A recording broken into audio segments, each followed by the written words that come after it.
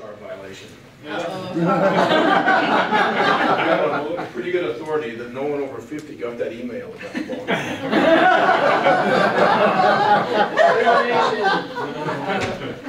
It went to the students so they could put their teams together, No. and then we forgot All right. the next one. So I'm the first to follow direction, and early in the week, I think we got a direction, at least EITL membership, to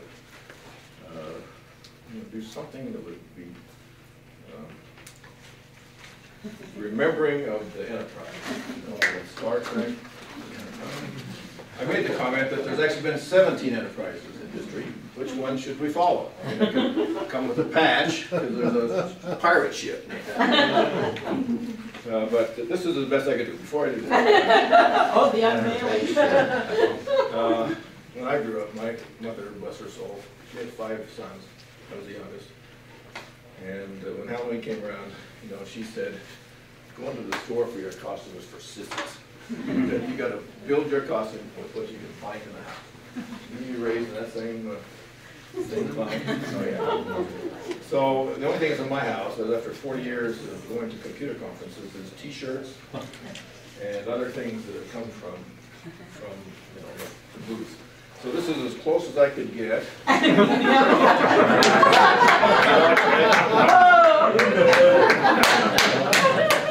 And it's like 5 sizes too small. I probably got this when I was like 25. But Kelly, strangely, it still fits. At the end of the day, though, I'm still an engineer, and so Cabletron company is no longer in business. Thanks for coming. I've got a couple of stories to start the dialogue with, and we will get to dialogue. These occurred just not too long ago here at OIT. And this is kind of the general topic. From my perspective, don't pass up an opportunity to do something meaningful, make a difference in someone's life. So story 1. I've been asked to be the acting managing director of infrastructure services a number of months ago, infrastructure engineering. And so I felt, well, maybe I ought to learn a little bit more about the org chart of this organization. And I was looking at the org chart, and lo and behold, there's a name on the org chart that I didn't recognize. It was a new employee. I recognized the name, but couldn't place the face in my mind.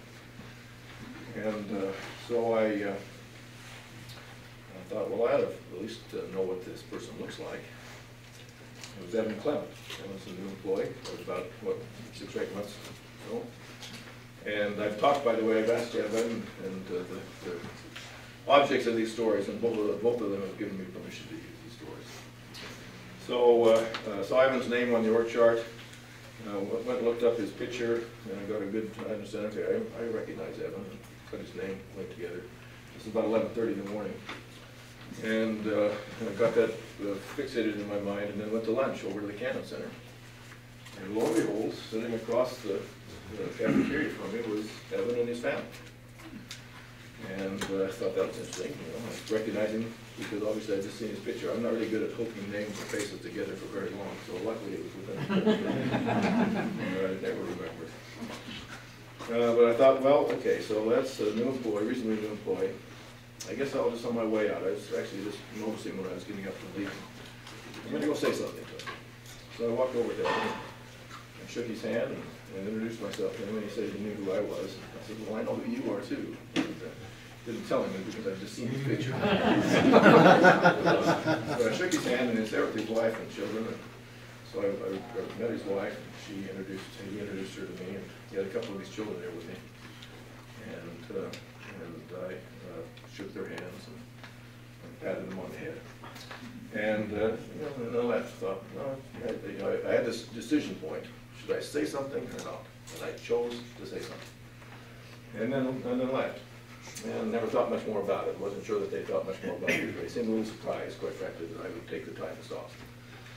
So a couple of weeks later, I was again over in the Cannon Center for lunch.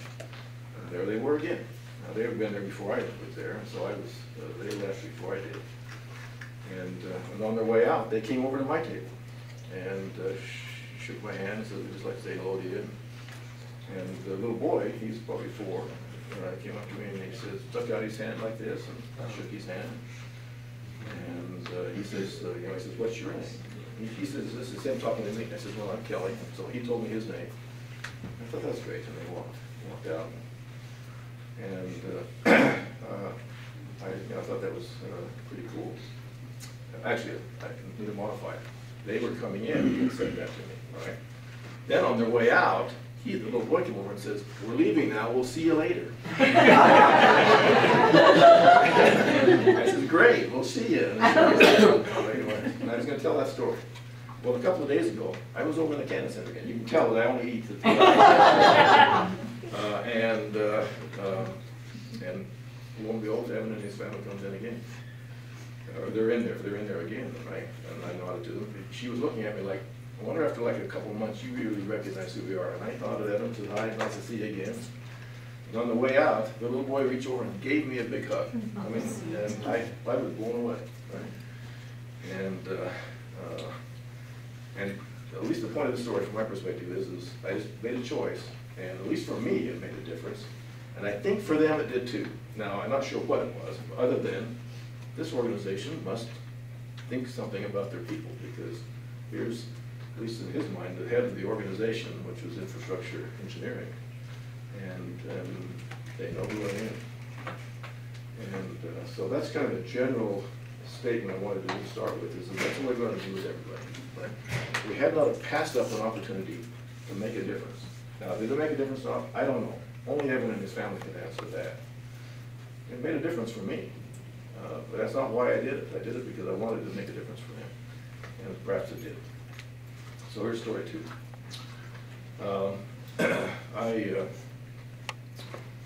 This is probably a year ago. I was walking into the building and we noticed a new receptionist at the front desk. And often happens is you hire new people, oftentimes you start at the front desk. And as I walked in, why, this was Caitlin Benson. And she says, how are you, Mr. McDonald? And I says, well, I'm fine. And she says, have a nice day, Mr. McDonald. And that happened 2 or 3 times over the course of the week. And finally, when she came in, she says, nice to see you in the building, Mr. McDonald. I walked up to her and says, just call me Kelly. I'll call you Caitlin.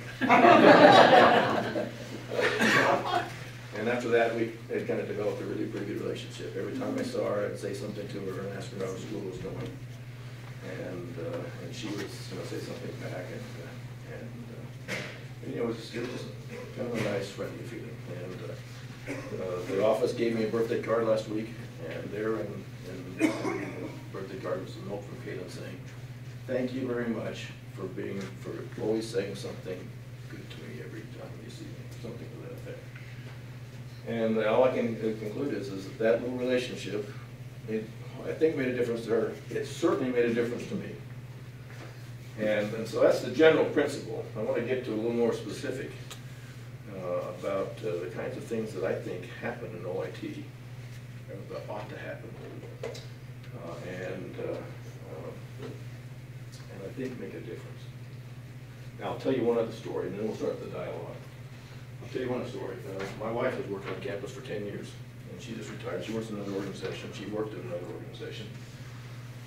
Not like ours. Well, I'm only looking through her eyes. I have no idea what that's like. So I'm only looking through what she has seen. But she can't say with honesty that she feels the same way about that organization as I feel about this one. She feels unappreciated. She felt unappreciated. She felt as if no one cared about the work she did. And I don't know if that's true or not, but that was the perception that she was left with. And so let's shrink this down to, that's the way we have to be like this in all aspects of our life. But let's shrink it down to work. A couple of years ago, a few years ago, we did a survey of our employees, student and non-student employees. And there's 2 questions that are pretty interesting in the survey. And the first one is what are OIT's greatest strengths? And far and away above every answer is its people. Okay? There were 133 respondents that marked that. And the next one to that was 67 respondents. So I mean, that's twice above the very next one. And so that it's people. According to the employees of this organization, its people are is OIT's greatest strength. Second question is, one of the areas that need the most improvement in OIT, and one of them that was high was communication, just communicating with each other, teamwork, and supervision and management needs improvement, right? Most improvement is, I guess that's probably true. So, dialogue. How do you believe it? From my perspective, I've been in this organization a long time, since its inception. I mean, from the beginning of OIT, and before that, the precursors of OIT. And I've always felt like one of the things that made a difference to me was the people, right? My interactions with others. But how do you feel? Dialogue. Kelly, when I'm out and about on the floors and doing whatever business I have, as I walk through different departments, people will stop me and just make conversation or whatever. It makes me feel like I'm a part of things, you know, because I tend to, if we're stuck in the corner up there, sometimes we don't feel totally a part of things, but I feel a part of the organization because people reach out to me as I walk through the space in the building and just carry on conversations. And it's nice to feel like I work with friends. Okay, very good. So I've worked in kind of 3 major companies in my career. All of them good companies, good people, good culture and everything. And I have never seen one that I've been in yet that there was the same genuine caring for people that went well beyond work. So I think about, you know, and as I look around the room here and I think about some of the personal challenges that so many people have had. Sorry.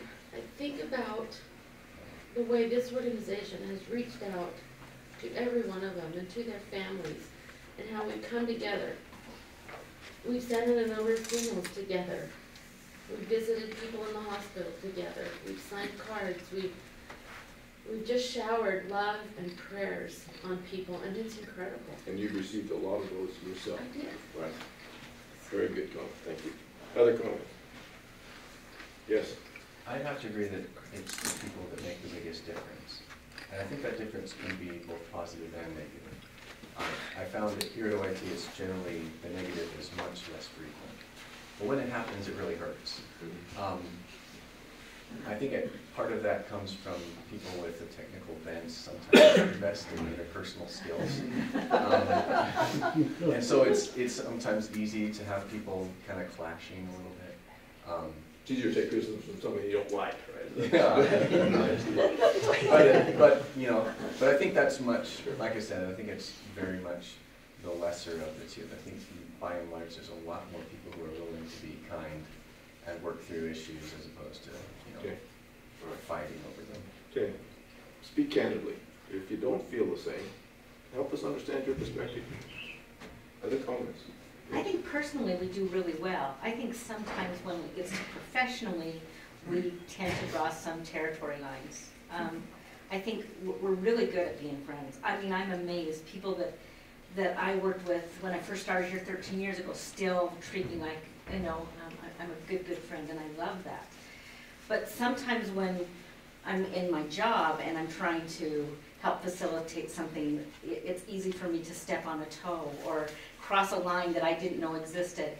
And I hear about that in roundabout ways, but not directly. It's like we don't want to have that hard conversation that says, yeah, you did this and it caused us problems.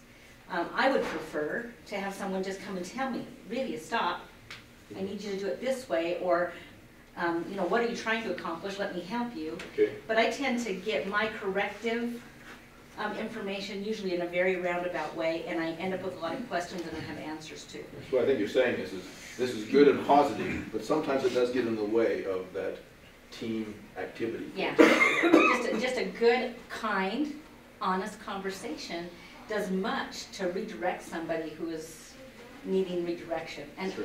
and I think that's one thing that we're not as great at. Okay. We want to be so kind, we forget that we can be kind and corrective at the same time. Okay. I think one thing we've talked about is respect. I think respect carries an awful lot of weight. We have friendships here, which I think are extremely important, as was really mentioned.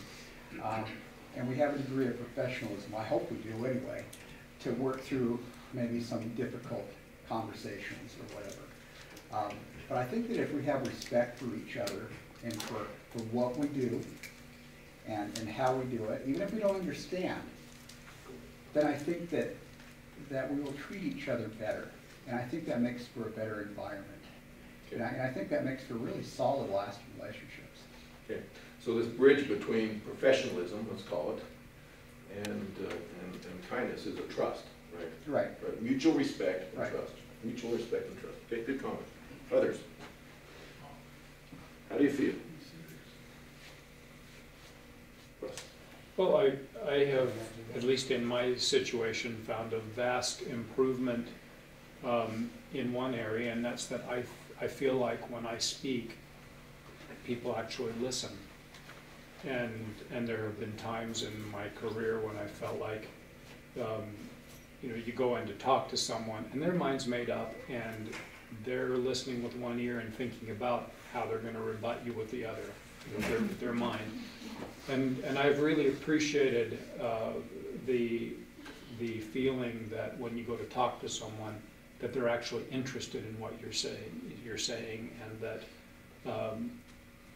there's value in your opinion and in your view. Okay. Keep going. This is good. You want to have a negative example they like? What may have happened that was not as warm and fuzzy as perhaps the examples I gave. I don't know about your hat, I'm still.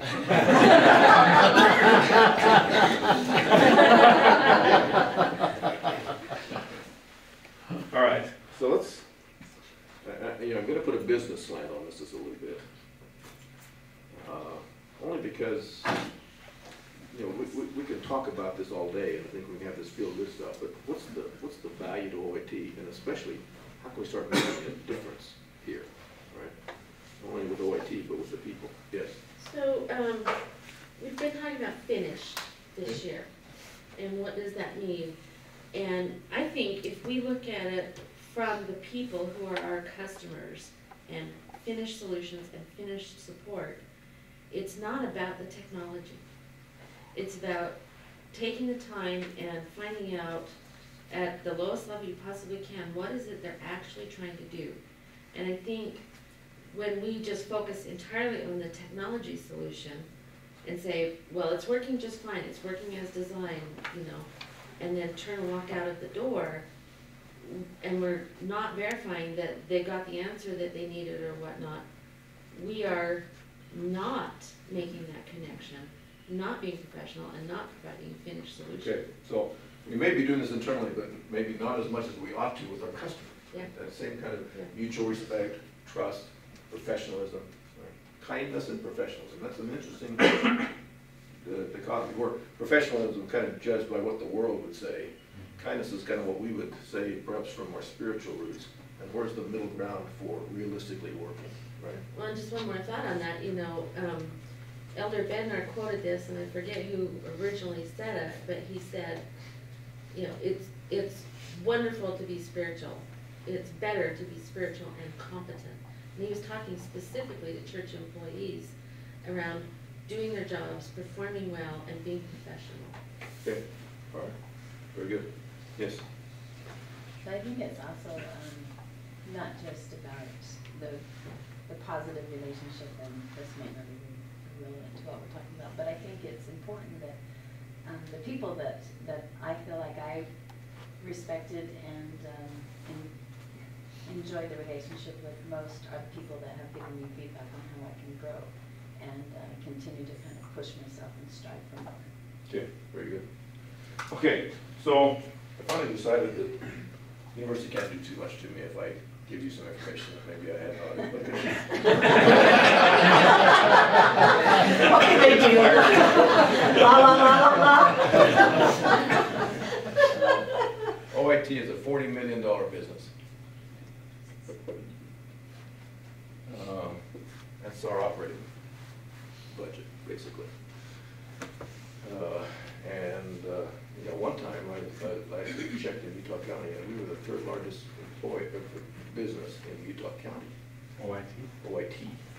Okay. That was behind. Now that would be BYU obviously includes us, and so BYU was the biggest employer in Utah County. I think Geneva and New Skin were ahead of us. I think was like.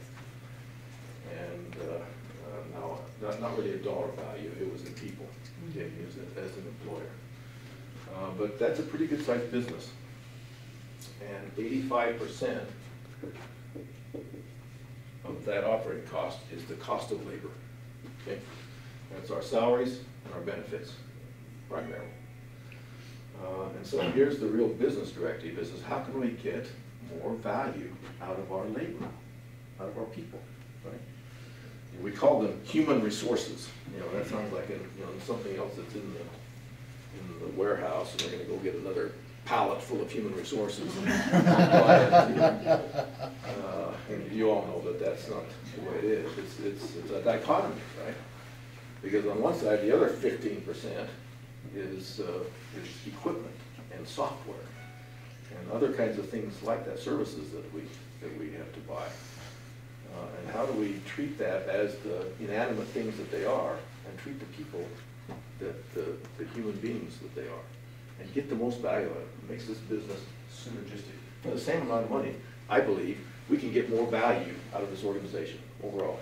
So I think we ought to continually be striving to somehow improve our use of the resource to better fill our part of the mission of the university. Right? And we'll talk about that a little bit more in the next session. This is the details of BYU a little bit more. Jim? Can I ask a question? Sure. One thing I thought about. So what portion of this is yours? Is that Yeah, yeah.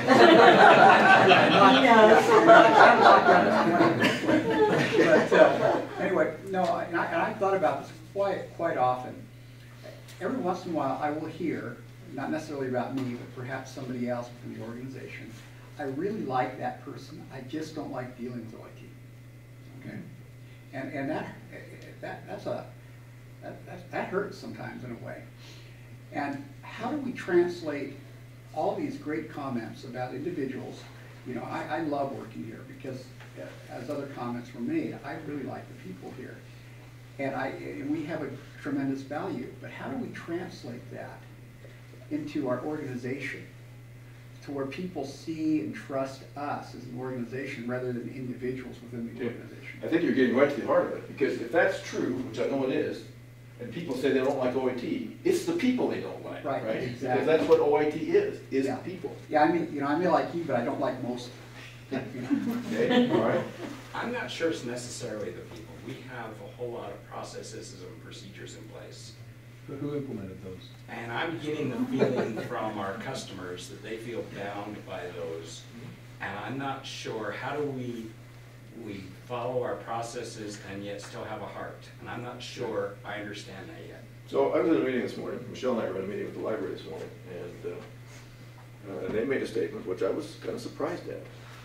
They said something like, we were told by OIT that we can't put equipment in the data center if it's purchased with donated funds, right? And I'm thinking back, did I ever say that? I don't remember that. I never said it. Now, Jim said. all right, there's the culprit. Kevin said it. But the fact was is they were kind of chagrined by a policy or process statement that they at least interpreted that we had made. Now I think I knew what the source of that statement was, and I think they just they put their own interpretation on what I think they heard. I'm thinking I know what was said to them, and then they just turned it into their own understanding, right? Because we've had a lot of conversations about ITI and departmental and everything. And from those discussions, you could assume a lot of different things. Yeah, yeah. And so I made the statement, I said, I'm not sure that that's true, in the sense that you're interpreting it. Now, I know that we can't, and I just boil it down to a single piece of hardware. I don't feel comfortable buying a single piece of hardware with ITI funds and donated funds, mainly because when you replace it in the future, how do you figure out what, is responsible for what? But I don't think I would translate that into, you can't put a piece of donated equipment in the data center. And in fact, go ahead and do it. Who am I to?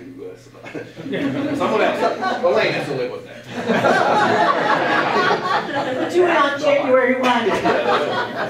Isn't that, I know we can improve, isn't that sometimes just a factor? We're telling them the news they don't want to hear. No, you cannot have infinite bandwidth at zero cost. I mean, there's just certain realities Sure. that sometimes they don't want to live with, Don't but like to we live have with. to tell them this is just the way. You cannot live by the law of physics, right? You can't live by Yeah. the law of physics, right? I think that a lot of times when we talk about processes and policies and procedures and things like that, I know as I talk to the rest of the campus community and coming from that in some way, it typically, if you have a thorough understanding of what that policy, procedure, or process is, it's not a problem for you. It's usually a lack of understanding of it, or a misunderstanding of really the intent or the full, I think very much like what you said, a misconception of really what a rule or an imposed rule or even a pseudo rule, not really rules. I think so. I think that this could be an Stand up. example. People take me seriously.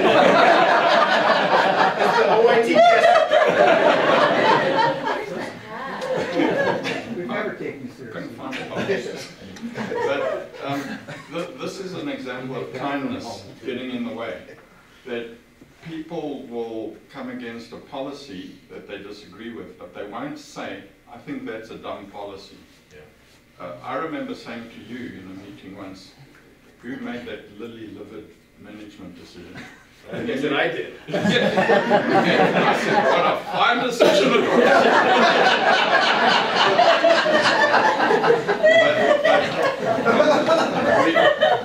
We should feel free to push against things that we don't understand or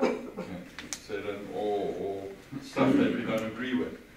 And then also when people come and tell us that they think what we have come up with is dumb, we should welcome criticism. And I don't know that that's always done. Okay, all right, very good. Let's finalize this down to a final topic. We've still got about 20 minutes. I'd like to start making a list. Would you scribe for us? Sure. Okay. So the theme here was don't pass up an opportunity to make a difference in someone's life. All right.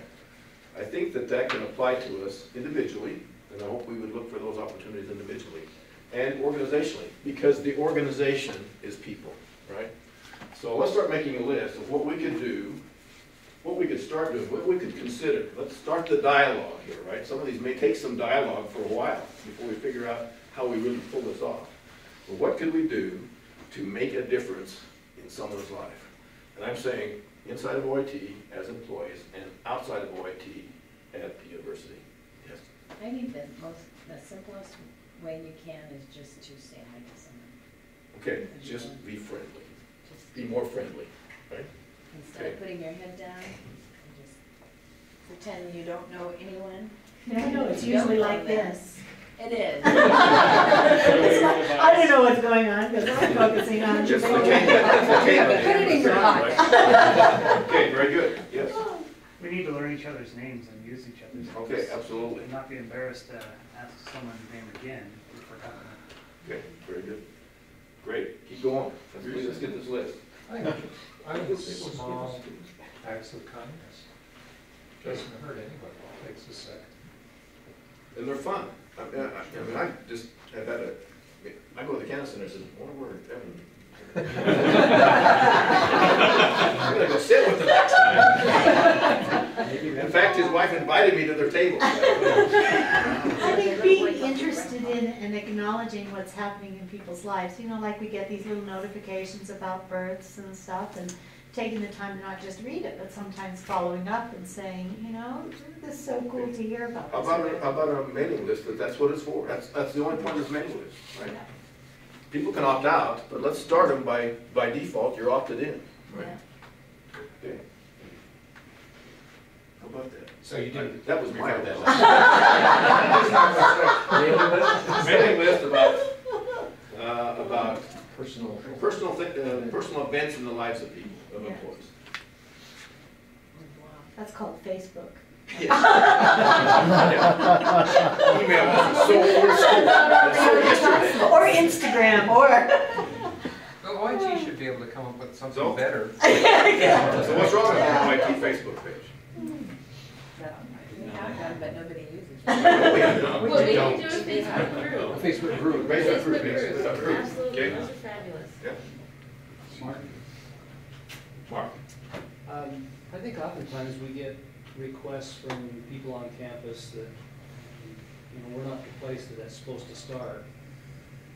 It seems like if we at least listen to what they're trying to do, and then, you know, direct them to the right place, and you know, have that process follow through.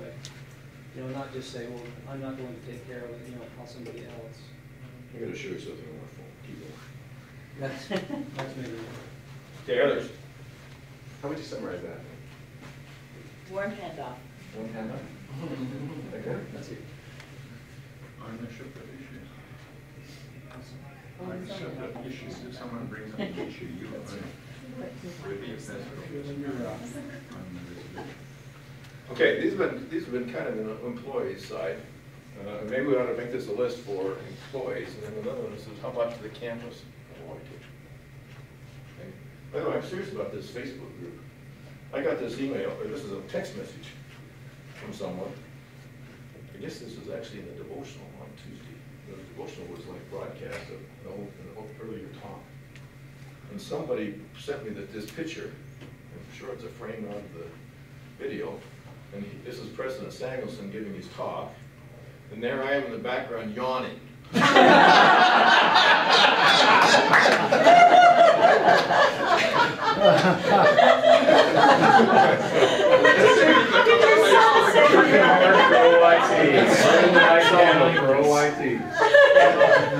The campus community needs to see us as human beings. So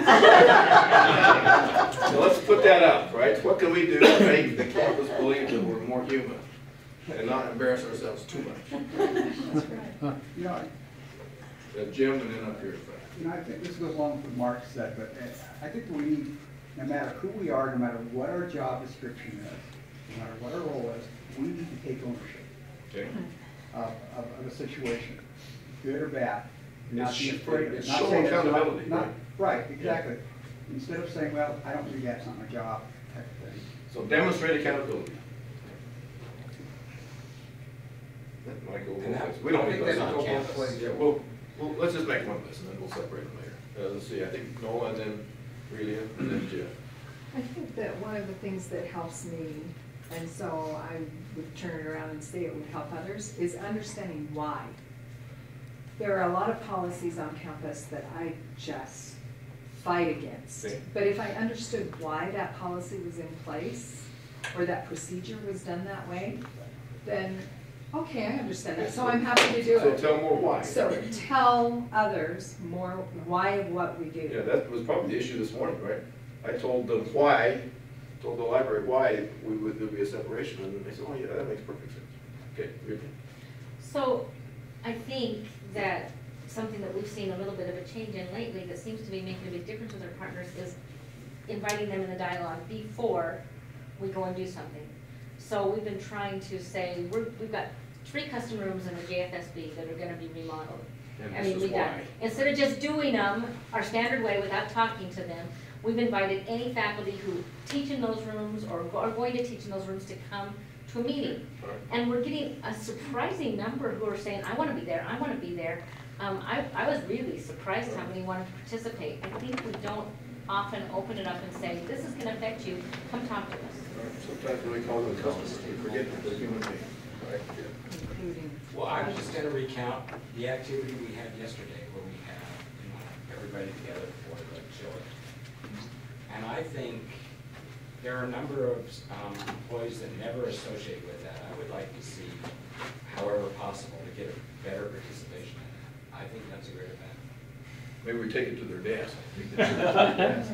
We can put on one curry at a time. I had 3 bowls of chili, which is unusual for me, and I paid for it all night.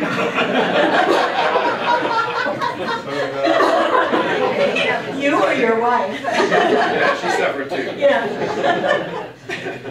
Maybe do soup and chili so that the people who can't eat chili, I heard several people say, I can't eat chili. Yeah, okay, that's good. So That's maybe a great we- comment is, and Branch maybe it they out. perceive it as they're not very sensitive to me.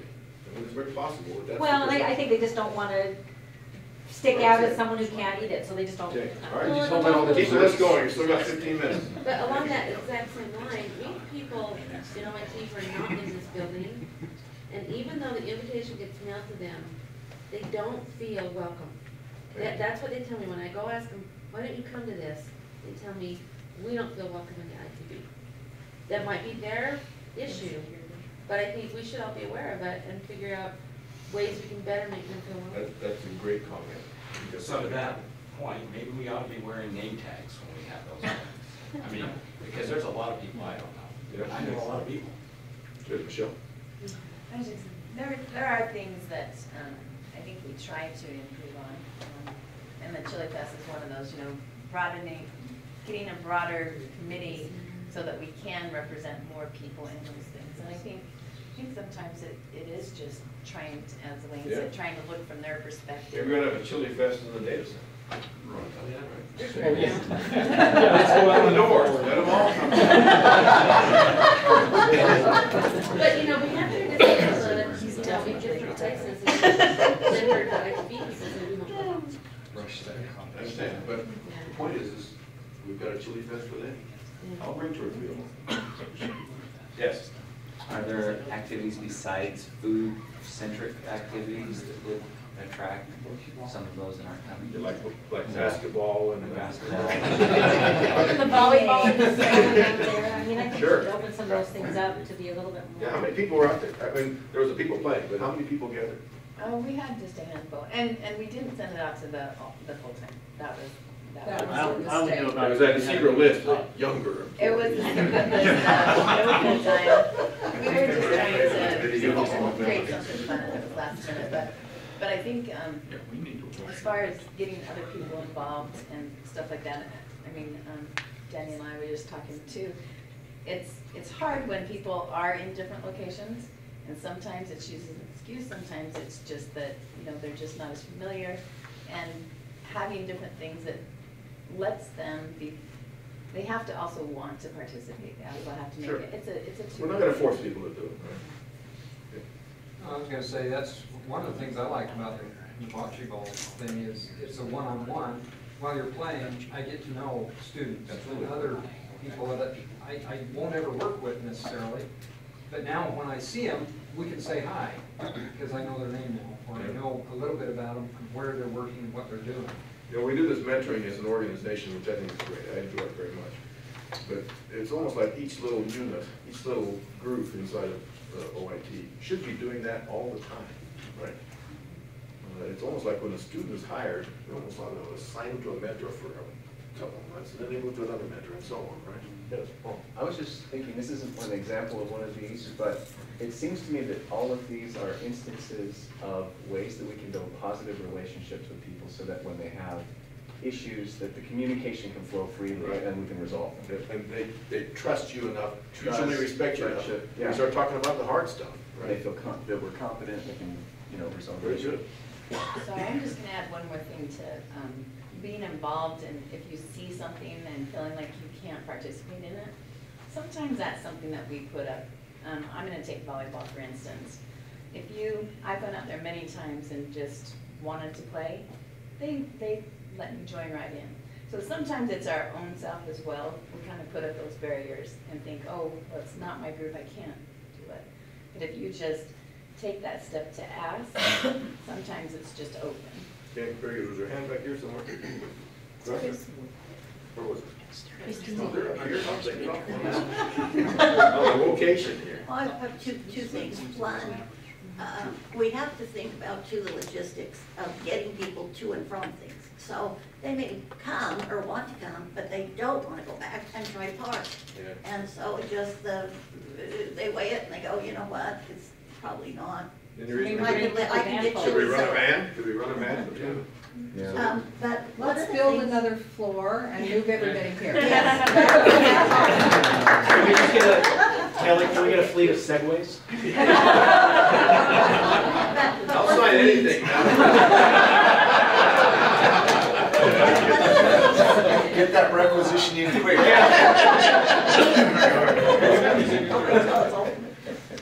One of the things that I think would help is we sometimes we take accountability, but then we don't give it to the person who's really supposed to do it.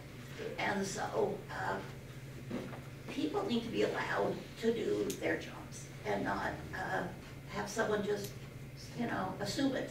Yeah. Because I got the phone call, I'll just run with it. That kind of decreases our ability to engage positively. Okay. These are all good items. I think we ought to, you know, we have to start looking at this list and see if there's some of these things we can implement and make the list longer, just a second. But I'm wondering about something that really makes a difference.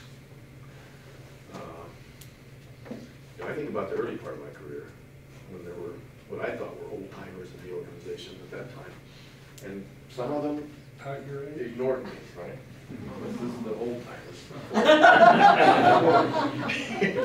Some of them ignored me. And I suspect that some of our staff, young staff, might feel that way.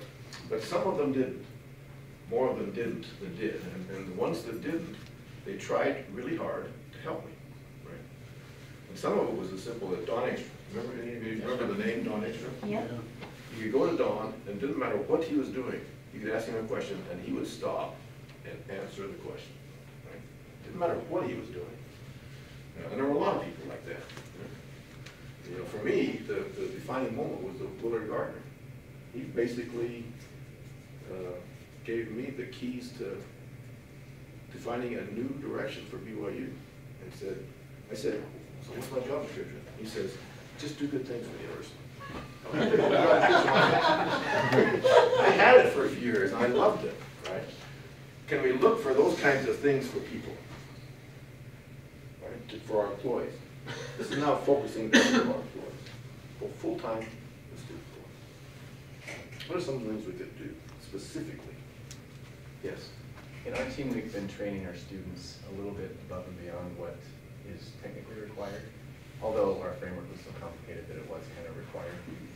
But I've had multiple students leave our team for lucrative positions, and most of them have come back and said thank you. You know, that we've given them an opportunity that was even more valuable than the degree, because now they have marketable skills that they can use in their Okay, so take that label up. More and better training. That.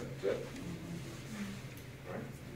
More focused training. Everyone that's a supervisor here of someone else, whether full-time or part-time people, ought to be thinking all the time, what should the training be like? Instead of an afterthought. I go back to my wife's organization. I brought her home with one of these brochures, and I was just going to Salt Lake. You know, one of these training sessions in Salt Lake, and so she bunched up her courage and went to her supervisor and said, is there any possibility I could maybe go to this? She says, no, just go to the free stuff here on campus. And so what did you think she felt like? I'm not worth $90. It was like the session. She'd even drive herself, right? So we've got to do a better job, more and better training. Okay, yes, what else? I think we need to do a better job on more and better leadership experience. Okay, all right. Leadership experience, right? Giving people an opportunity to practice leading before they want to apply for a job that requires probably a lot of experience at it. That's probably one of our biggest weaknesses, actually, is let's call it management and leadership training. Right? Just opportunities for people to learn about the budget of the OT and those kinds of things. Good. Michelle and Daniel. I think the other, along those same lines is sometimes when, as managers, we're going to be out, or your manager's going to be out, it's a good opportunity to give the reins to someone else to cover for you. And I don't see that happening a lot within BYU. Okay, very good. Daniel? You know, this one kind of sounds a little petty, but it goes along the same lines of what you were just saying. You know, when it comes to, and we've been having this discussion recently in Edge because we have hardware up for replacement. And, you know, if the laptop that the employee wants is only $200 or $300 more than the one that is standard or whatever we call, what is that saying to the employee when you say no to that? You know, it's $200 or $300 spread across 3 years, and you compare that to the cost of that employee to the university, it's nothing. But that $200 or $300 makes them feel appreciated and like they're worthwhile. There were some hands over here.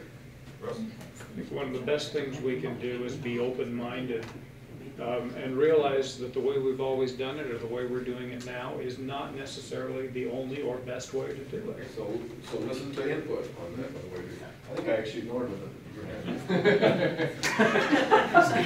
Well, that was a while ago when we saw that campus up there, and I was going to say, since I've been here, which is coming up for like 30 years, once a month I've taken at least an hour, sometimes 2 hours off, and I've gone for a campus walkabout. And if I see a door that says nobody but library employees, then I go through the door and I say, what are you people doing that is so secret that I can't know what it is? And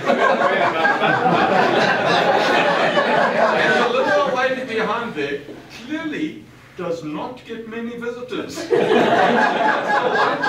me what she does. Carl, there are a couple places to do it. The ice calls up to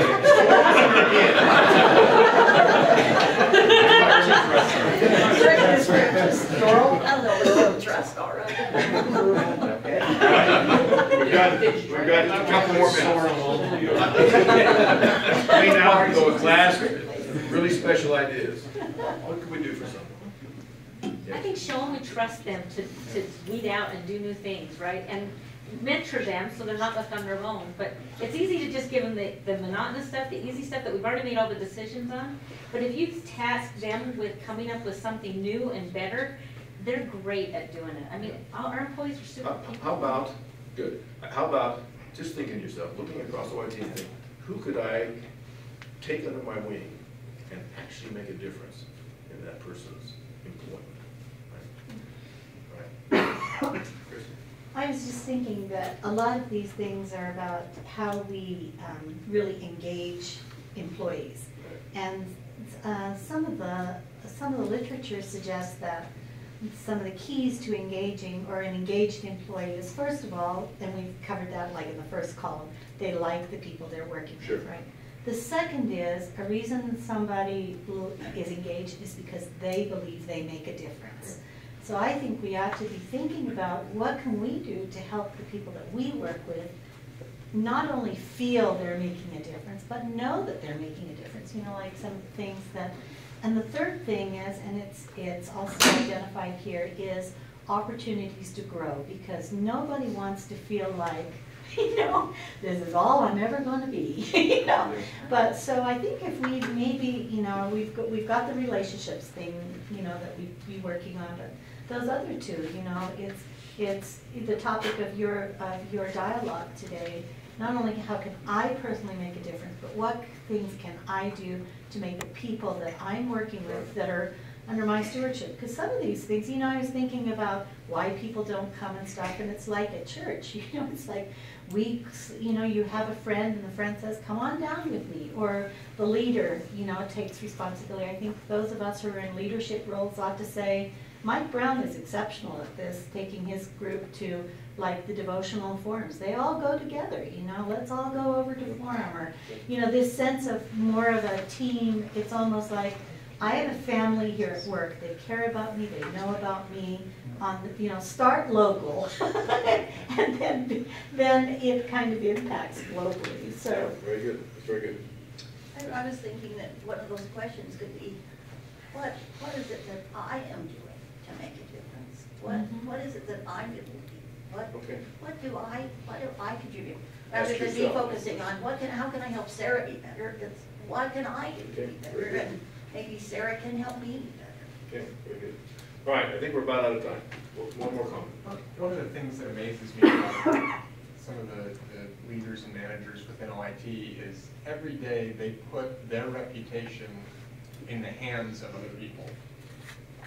And that just amazes me, that my boss, Scott Hunt, can stand up and give a presentation and know that at the end of the day, his success depends on what I do.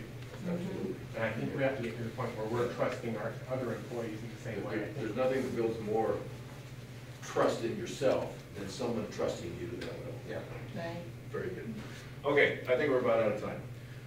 This is a great topic, and it's certainly, hopefully this dialogue will expand in all of our conversations. I mean, we went to places I didn't think we were going to do, and that's the whole point of a dialogue, in my opinion. So let's keep thinking this. I assume we'll have someone that can write this stuff down and I'll just take it for free. And then you'll write it down. I'm so old school. I was going to copy it down, I was going to write it longhand. Just take a picture, save it as a PDF. All right. There you So, go, that's it. the next one is in November. I think it's which dedicate yours, like the Friday after Thanksgiving, right? No. One before. It's the Friday before. It is.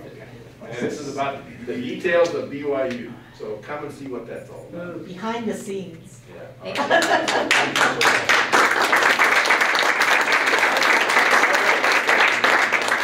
For those of you that, this is a gift from one of the teams in core.